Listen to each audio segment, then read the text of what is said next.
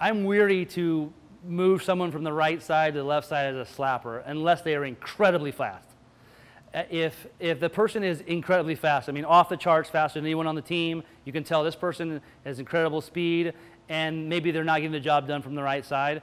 That's something I would do. I would tell you that as a college recruiter, someone who coached at the college level, if I have someone who can slap, a one-dimensional slapper who can just kind of soft slap, to me that's not really a person that I really am looking for. If they can slap and swing away and power slap and bunt, that person I want to have. So I think that a lot of people switch their hitters over to a slapper and they become one-dimensional slappers who can just soft slap. They just try to put the ball in play. They can't bunt, they can't swing away.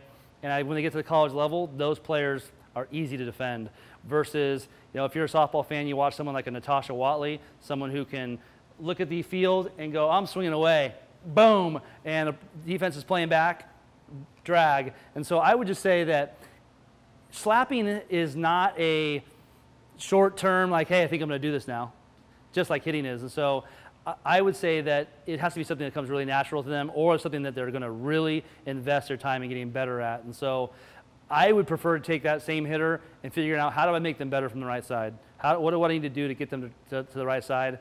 Again, unless they are incredibly fast and I have that conversation, hey, I want to switch you over to the other side. I want to talk about slapping.